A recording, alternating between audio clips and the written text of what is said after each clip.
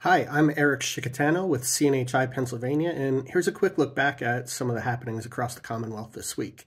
And namely, we're going to stick to Harrisburg and the Pennsylvania Capitol, where the state's budget is finally finished, and so is the first half of the General Assembly's current legislative session.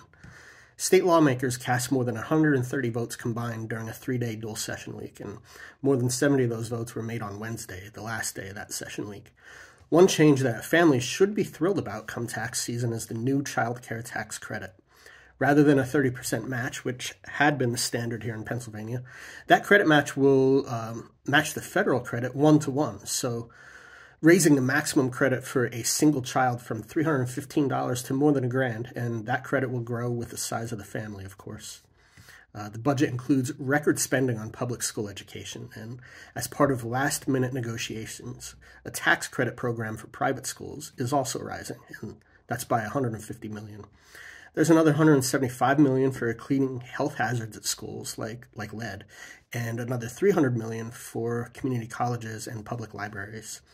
And the 911 surcharge that cell phone users pay, and that supports emergency communications across the state, that's rising from $1.65 to $1.95 a month.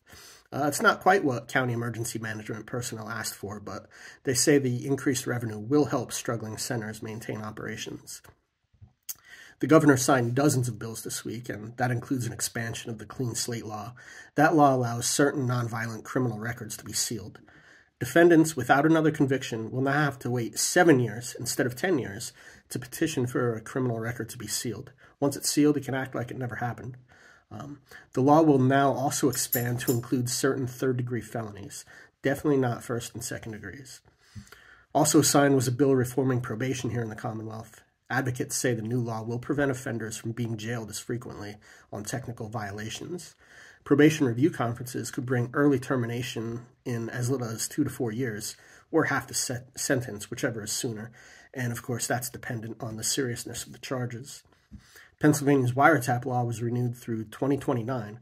This is the law that allows the Commonwealth to be a two-party consent state, and that means nobody can record your phone calls without permission or a warrant. New to the law is an exception to that rule. Telemarketers and robocalls can now be recorded without permission when there is suspicion of a crime being committed. Another bill signed into law would authorize the Attorney General to appoint a special prosecutor to lead investigations and prosecutions on mass transit here in Philadelphia. That city's district attorney, Larry Krasner, is fiercely opposed to the law and its preemptive prosecutorial jurisdiction, and he's calling on the AG not to comply. That's it for now. See you next time.